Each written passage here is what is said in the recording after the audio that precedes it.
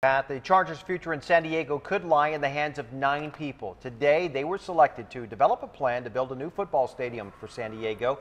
And 10 News reporter Joe Little has the tall task ahead. San Diego Mayor Kevin Faulconer was feeling very confident Friday as he introduced the 9 members of his stadium task force. Yeah, I'm only interested in success. It would be a first for San Diego in its pursuit of a new football stadium. The Chargers have been trying for 13 years.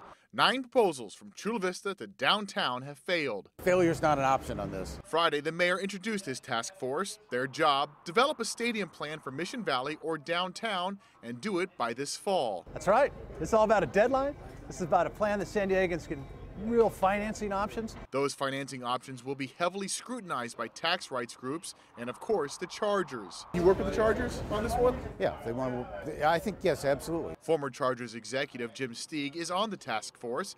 He says they'll have a good plan for the voters who ultimately will have the final say. You know, what's worked in other NFL cities? What are the best financing options? What are maybe some of the not ones that we shouldn't pursue? In the East Village, Joe Little, 10 News.